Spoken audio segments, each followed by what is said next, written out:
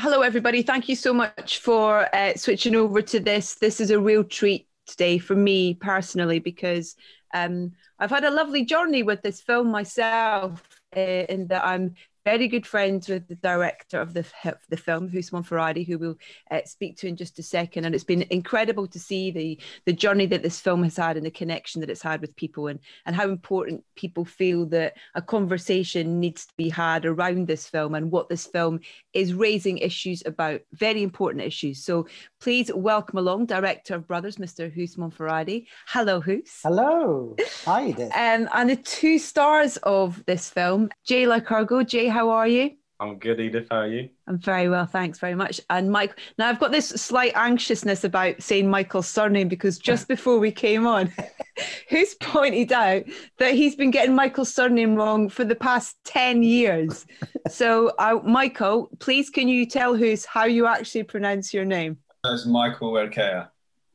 There we go. See, we nailed it. But you guys have known each other for a very long time, and there's a wonderful and beautiful friendship between the three of you that I've seen on screen from the results of this film, but also just watching and seeing how you guys interact naturally in the real world is so beautiful to see. Huse, if I can start with you, and where did the story start for this film for you? Where did the idea of making this short come from? I've known Michael since he was in his early teens, and he's in his mid-20s now. He worked in my friend's restaurant, and even back then when I used to go in and we'd chat, he'd talk about his interest in drama and acting. And I kept an eye on his career, and I saw him get into drama college and whatnot. And it wasn't until a couple of years ago, my girlfriend met him and said to me, that's one charismatic kid, and you need to do something with him before he's too big a deal to work with. and it's that thing of sometimes you can't see the obvious in front of you. Yeah. Here I am, a director, and here's this guy who's a up and coming actor, but I'd never really put two and two together. So I started seeing him in plays and in various productions at his drama college. And that's where I first saw Jay perform, as they were both at the same drama college. And I found out that Jay was actually Michael's housemate and his very dear friend. So myself and Michael, we ended up going for a coffee. During this chat that Michael told me about his relationship with his older brother, Danny, and his brother's struggles with his mental health and having been in and out of hospital with these issues. And it was really super powerful stuff and obviously deeply personal to Michael. And I was really moved by it, not only how he spoke about it, with such clarity, but also with such compassion. So I kind of honed in, I suppose, on the fact that I would really quite like to tell a story surrounding Michael's relationship with his brother. I was really hesitant to approach Michael about it.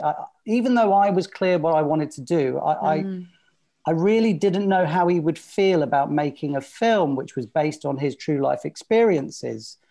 And because it's so personal, and I was really nervous. And when I met up with him the next time and said, look, this is what I'd like to do. I'd like to do something based around your experiences with your brother and around the subject of mental health. Do it about two best friends. I mean, Michael just said yes straight away, because I think Michael said something like, I think it's really important people understand what it's like to have a mentally ill family member and everything that surrounds that. And it all went from there, really. Michael, what made you kind of feel that it's, I guess, having the trust in Huse to tell the story, but feeling confident and I guess safe enough to be able to share this with him and allow him to tell the story? It was a no-brainer, really. When I was the very fact that I was so articulate about exactly what I was going through was the biggest indication that I could trust him to tell this story, and his sort of empathetic understanding of where I was at, because at the time I was training, I was in my final year, and simultaneously Daniel was in hospital for maybe the 6th or 7th time, having been sectioned again. So I mean, the only medium I had and the only thing I'd been working on is my craft and acting. And so it only made sense to be able to tell a story about it.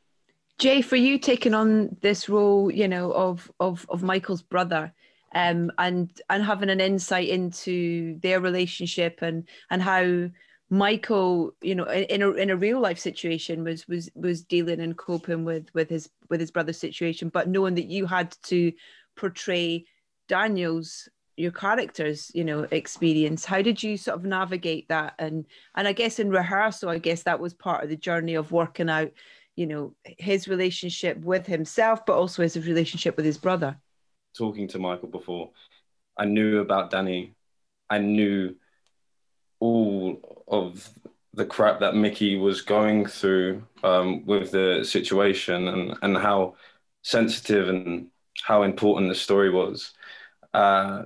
So when he kind of came forward to me about doing the film, I mean, I got to be real, I just have so much love for Mickey. I was like, I have to do this, and I have to do it in a way that is not gimmicky, because of the situation, the conversations me and Huse have had, it's like, it's very easy to make it gimmicky with someone that kind of suffers from mental health. What do those rehearsals and that workshop environment allow you to explore? You know, what was this? I guess what was the extent of the script, and then going into that situation of what you ended up shooting? Well, I described the whole experience as a mathematical equation because there was a formula to it. We had no money, like literally no money at all. Our location was the boys' student house. From me saying to Michael, I'd love to do this, and him saying yes, we had 3 weeks in which we had to get it together because they were getting kicked out of their student house. The boys, as Jay said, both had, you know, auditions they had to go to, jobs. So we knew that on the day we had to wrap at 4 o'clock. So, you know, we shot this in less than a day. This is a short film, but there are so many brilliant things that come out of this through the performances and the relationship between you two. I wondered if you talked about that before shooting in terms of what you wanted the film to achieve on a bigger level as opposed to just being this wonderful piece of entertainment. Yeah, I mean, you know, our aim was always to make a piece of drama, but it was very much based on real life events and Michael's real life experience. It's not a documentary, you know, where facts and figures need to be corroborated. You know, I'm not an authority on the subject of mental health, but Michael, well, I don't know if authority is the right word for him, but he's gone through this, you know. And so for me, you know, I had to have a lot of trust in what he wanted, where he wanted to go really with it. You know, and that for me, ultimately, doing that justice was more important than anything, you know. And having a sense of humility about it and a sensitivity around it as well. And, you know, I know the boys agree with me, but even if one person watches this and thinks, okay, you know, I can have a conversation about this now, then I think our job's done. You know, forget the fact that it's a drama, it's a short film and all that kind of stuff. If it opens up some debate and if it opens up some awareness, then that's amazing, I think, for all of us. I want to add to that as well, Huse, because I remember when we were workshopping, we tried to do like these little mannerisms that Jace would potentially have. Yeah. And I remember we do it for a bit in the improvs and just nothing was coming of it. And then once we just went, strip it away and just be in the moment, that's when it really came to play. And I think that's what kind of shows is just so important in the story. Michael, for you, with the terms of, you know, this situation being so very close to your story and your experience, how helpful would you have found this film had you watched it? And, you know, in terms of it being something that someone showed you and it not being a personal kind of, you not being as involved in it as you are. Extremely helpful, Ines. Extremely helpful. And it, not only this film is going to be helpful for anyone in a similar situation to which I was in, my family was in. But what we have attached to this film in the association with Calm and all the resources that can now be shared with people who are experiencing a similar thing will be just eternally helpful for so many people, which is the thing I'm most proud of. Because if I had watched this film at that time,